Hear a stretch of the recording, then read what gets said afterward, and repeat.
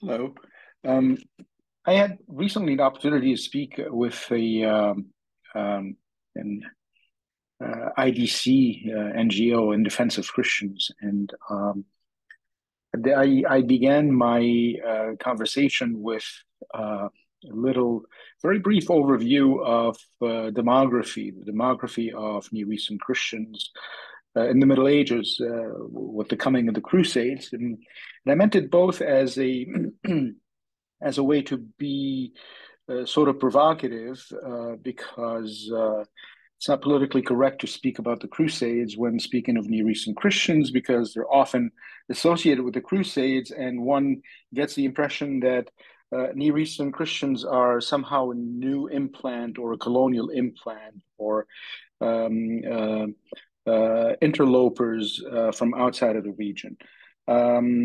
It's actually the other way around. It is the Muslims and the Arabs who are the interlopers, um, the conquerors, the imperialists, the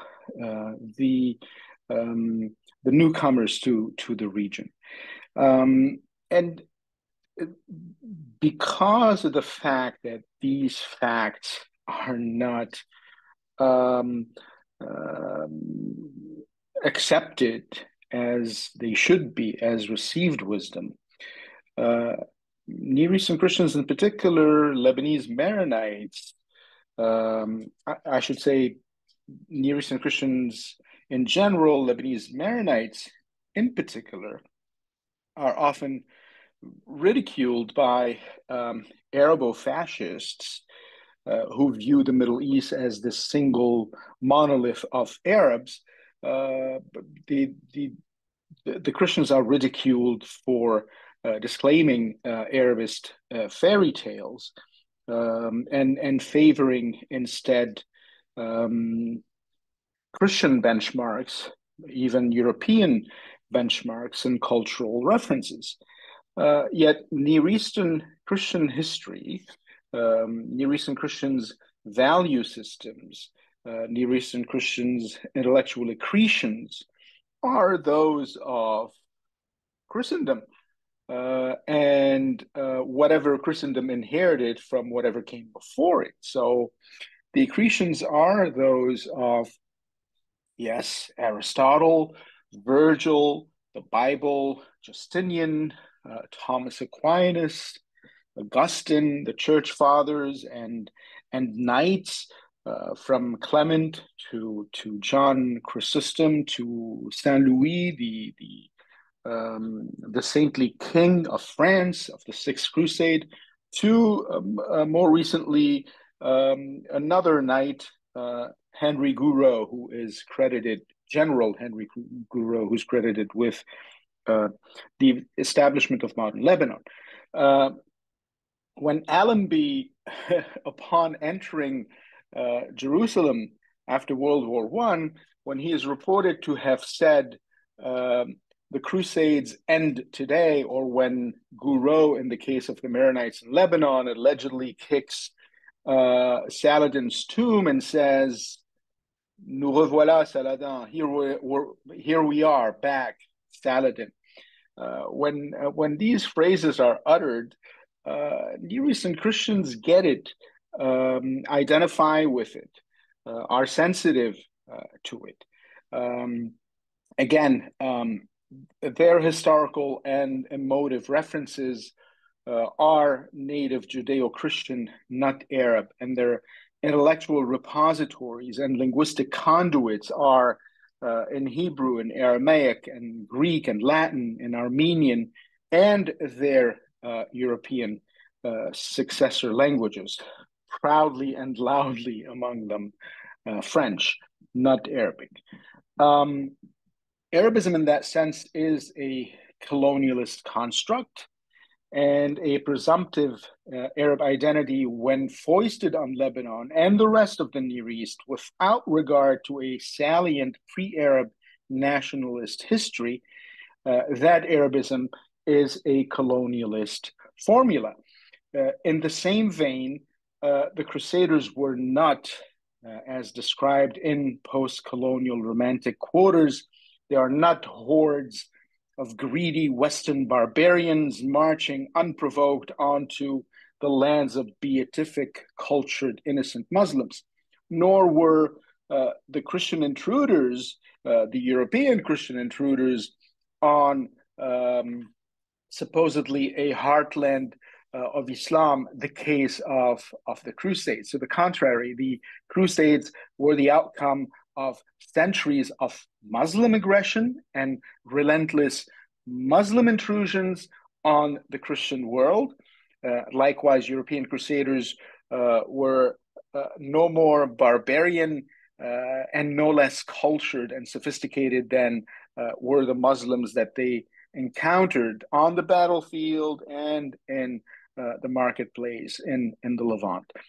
Claiming otherwise is looking at the Crusades through the mirror of a modern world dubious of religious identities and imbued in post-colonialist pieties. It is concocting false historical parallelisms between modern Western colonialism and its supposed medieval European Crusader ancestor. And by this way, you ignore altogether the colonialist, imperialist institution that was the Islam encountered by the Franks and the Islam that subjugated local indigenous non-Muslim cultures.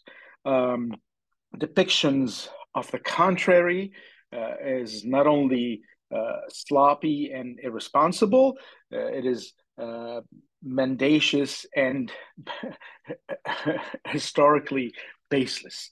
Indeed, when European Christians came east, they were engaging not in a Christian jihad, they were engaging in acts of faith and devotion. And more importantly, they came into not Muslim lands, nor even a Muslim heartland, but in fact, Christian lands that were conquered and subjugated by Muslims 5 centuries prior, but still Christian lands.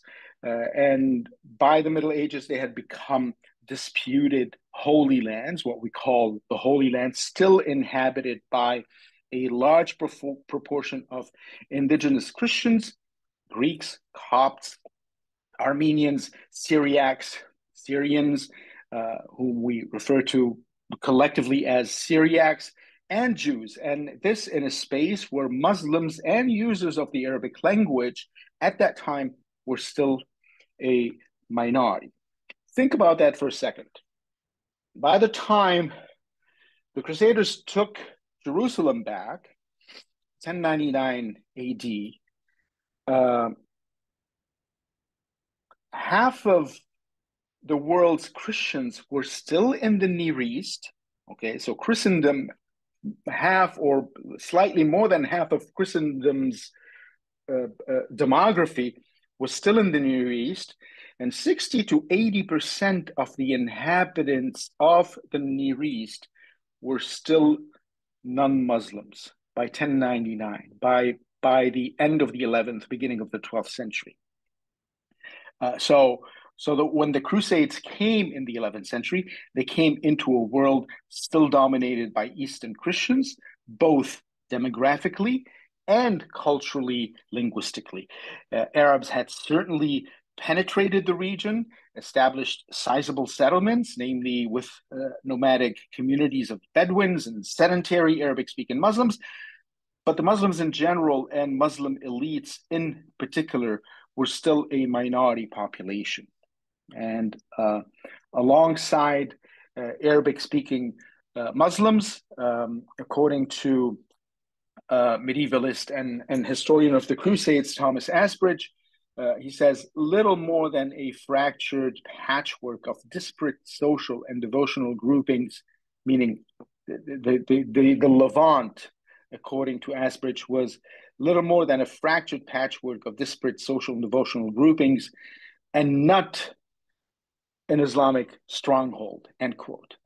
Indeed, he continues, and I quote, the Levant was also something of a backwater, notwithstanding the political and spiritual significance attached to cities like Jerusalem and Damascus, the real centers of Muslim governmental authority, economic wealth, and cultural identity were in Mesopotamia and Egypt.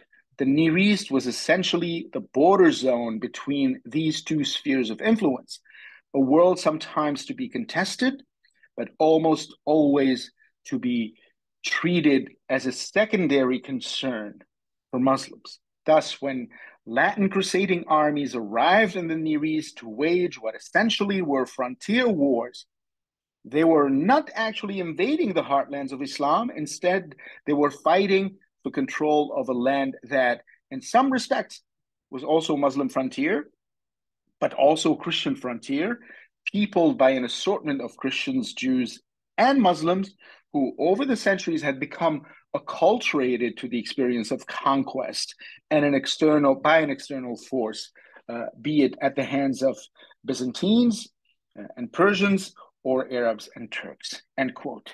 Indeed, in those medieval times, again, half of the world's Christians were still in the Near and Middle East, and somewhere between 60 to 80% of the Near East population were still non-Muslims and non-Arabic speaking peoples. Think about that for a second.